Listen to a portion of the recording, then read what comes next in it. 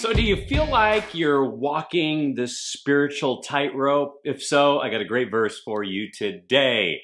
Now, we're going to be closing off the book of Galatians real soon here. So remember, go to the website, grab the 1 Samuel scripture journal from our website today so that you're ready to go with 1 Samuel when we begin. Of course, I love these scripture journals. They're a great way for us to read the Bible text on one side so you can follow along with me, but also take notes on the other so you can chronicle your journey through another amazing book. But today we're going to be in Galatians chapter 5. I'm reading verses 25 through 26.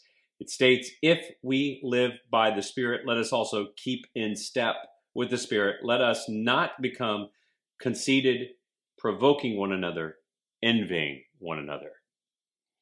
So this verse might seem like just an add-on here at the end of chapter 5, but it's not.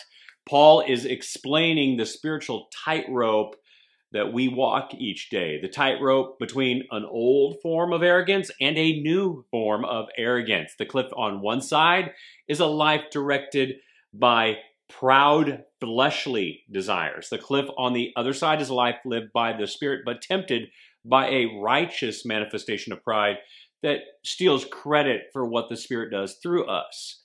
So hopefully you see that once you've been a believer long enough, you're going to learn to walk in the Spirit. You will. But sometimes as we are walking in the Spirit, we're going to feel a sense of pride for the fruit that is produced through us that Paul was talking about in the previous verses. But we have to be careful at this point because righteous arrogance is just as insidious as unrighteous arrogance.